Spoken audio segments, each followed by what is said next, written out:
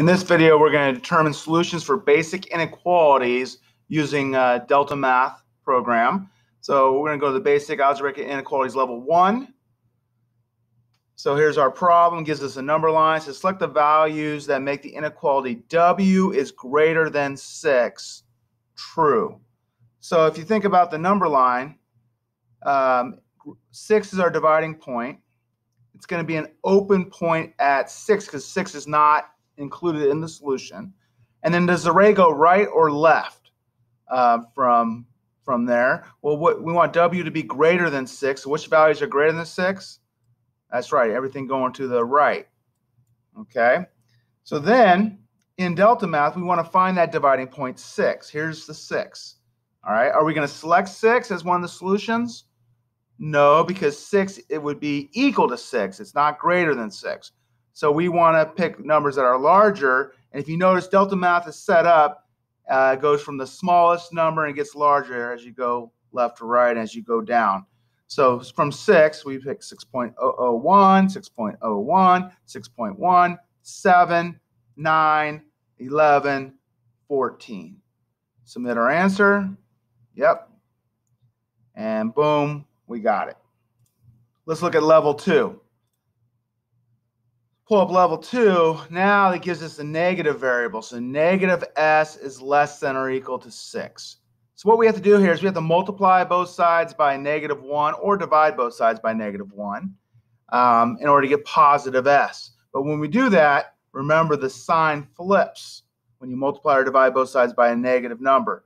So what we're going to do here at DeltaMath wants us to rewrite the inequality. So it's going to become s is now greater than or equal. See how the sign flipped? And then don't forget, you took 6 and you multiplied by -1. Or you divide it by -1. And either way, you get -6. All right, so now s is greater than or equal to -6. So if I was going to use the number line for this, I would go to -6 on the number line, and I'd make a solid dot because -6 is included in the solution. That's when they're equal, right? -6 equals -6. And then which ways is the numbers getting larger? Greater than or equal to, it's going to be going to the right. So those are all the numbers that are the solutions here. So in DeltaMath, again, we find the dividing point, which is -6. So where's -6? Here's -6. In this case, we are going to select -6 because that is true. -6 equals -6. And then I want numbers getting larger. So -5.9, -5 is larger, -1, 0, 1, 5, 5.9, 6, and so on. Again, DeltaMath sets this up going from the smallest number to the largest number. So it's really easy once you find the dividing point how to pick the other numbers. Oops, almost forgot one.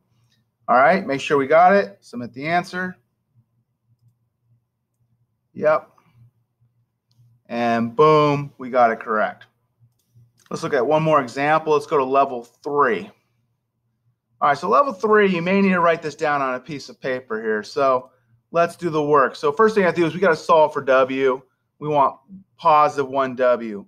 So what we're going to do here is I would divide both sides by -7, right? We're going to divide by -7. All right, so that gives us positive W. Now we divided by a negative, so we have to flip the sign. So the sign now becomes less than. And then -63 divided by -7 is positive 9. So now in DeltaMath, we're going to write this down here.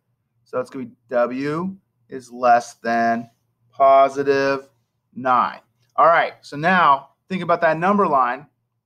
W is less than 9 means all numbers less than 9, not including 9.